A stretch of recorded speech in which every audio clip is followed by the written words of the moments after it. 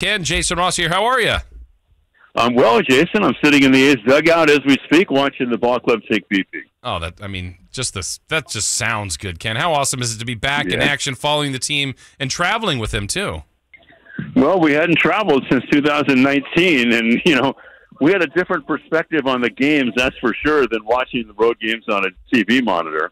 Had a long night of travel getting back from Toronto yesterday. So one of the things, as you know, Jason, and we've talked about it, the Babe Ruth series is always great to get the guys acclimated to be back here in the Bay Area, get places to live, and there was always a day off there. So maybe it's less than ideal. They're in the midst of playing 17 consecutive days, but they'll be ready to go tonight. Well, and what you've seen for 10, again, doesn't make the whole season, but that road trip to start, that's brutal. Philly, Tampa, and Toronto. And I thought the A's, Ken, I was almost as impressed in their losses. Some of the fight they had in some of those games, even that extra inning game that they had a great comeback against Tampa, ultimately lost. But I felt like they put up a fight in just about every game that they ended up losing. And, of course, the 5 wins are icing on the cake there.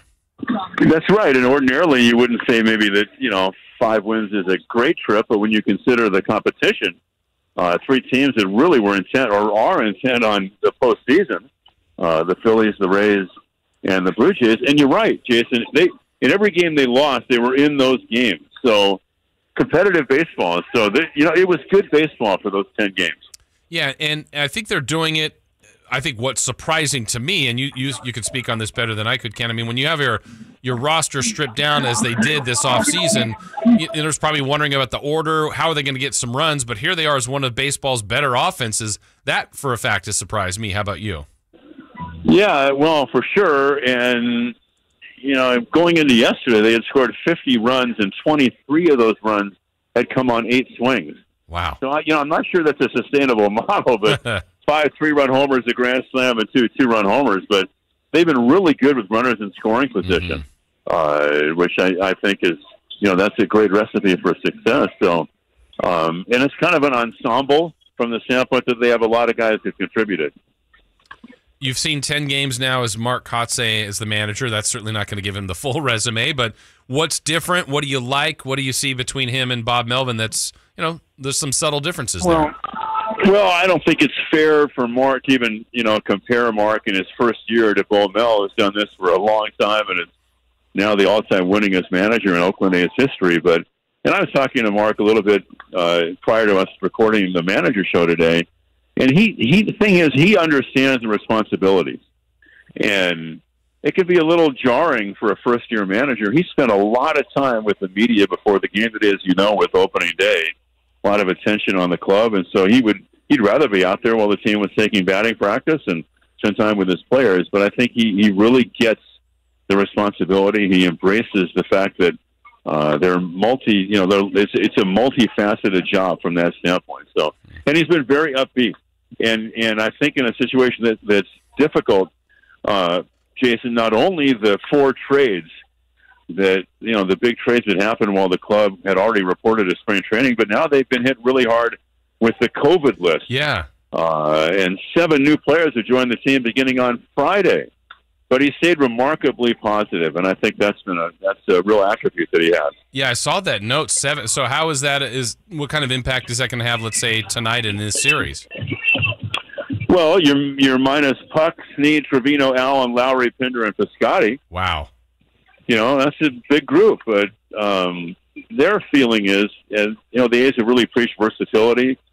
They're going to miss those guys for sure. But for us, the way I kind of try to look at it is that there are good stories there.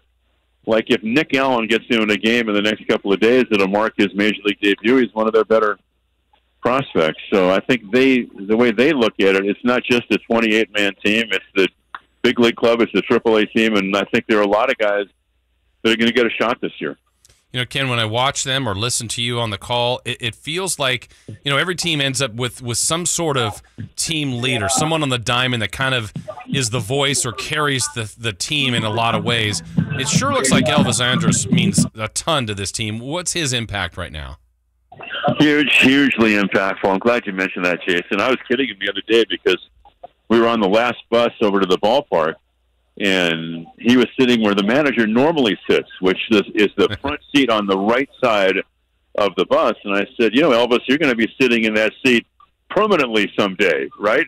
Not just on one trip to the ballpark, because I really believe that he has a chance to manage someday. So he's a hugely impactful player. He loves to play, and the perceptions, this is really a young club. It's actually not that young a team. They've got some guys who've been around, and he really is a key guy. Did he say, is that what he wants to do later, Ken? Does he want to manage? He did. He said, this is what he said. He said, I'd like to enjoy my kids first.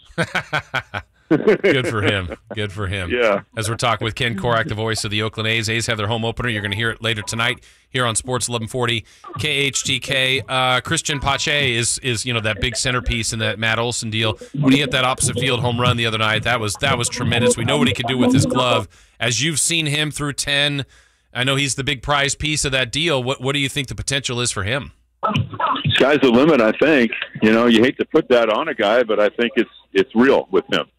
He is legitimately, I think, a 5-tool. Maybe he doesn't have all 5 tools refined quite yet, Jason, but he has a chance to be a special player. He's electric, and I think he's a guy, and I've said this on the air, the fans are going to want to buy a ticket and come out to watch play because he's already an extremely accomplished center fielder.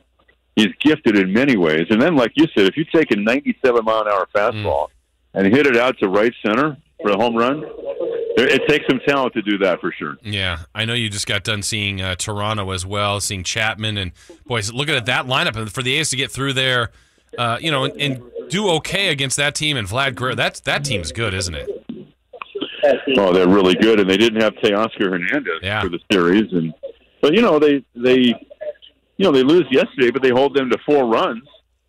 And I'm not sure that the Blue Jays is going to be held down to 4 runs that often. Yeah, because they can really rig. So the A's, I think they pitched better than I thought on the road trip. I was pretty concerned about their bullpen, but for me, the bullpen has exceeded expectations. So, and think about the Jays is that last year they started in Dunedin, then they went to Buffalo, and it wasn't until July 30th before they were able to go back and play in their home ballpark. And so and they're Canada's team. They're a team that's coast to coast. Their TV ratings are incredible, and they have a team that they're going to sell a lot of tickets to watch those guys play this year. Well, as you said, Ken, pitching is so critical. No matter if you have a full staff of aces or beginning pitchers, who knows? But what have you seen from guys like Dalton Jeffries and even Blackburn the other day? They've had a couple of good outings so far. They both pitch well. Obviously, Frankie Montas is their ace, and he's going tonight. But Blackburn's given up only 2 runs in 10 innings so far.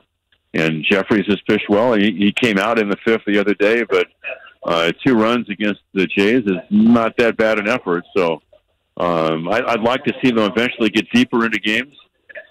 Obviously, every team in baseball is dealing with the short spring, and that's affected starting pitching. Yeah. But when Montas pitches, the A's become a really good ball club. At least they're hoping for that tonight. Yeah, he's on the mound tonight for the home opener. Home opener is always special. I don't know if there's any special fanfare going on today, but what's home opener mean for you?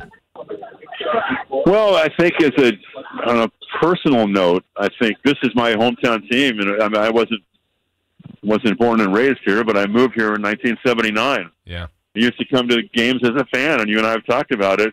And then to think that I've been lucky enough to do their games for 27 years, and the support that I've received from A's fans, I don't take that for granted. It's meant the world to me, and so it's always emotional for me to start a season and just realize that to have my career and to have it happen here in Northern California has been an incredibly special thing for me. That's awesome. And I know it was good to be on the road for the first 10, but I know you'll love this homestand, Orioles in and Texas.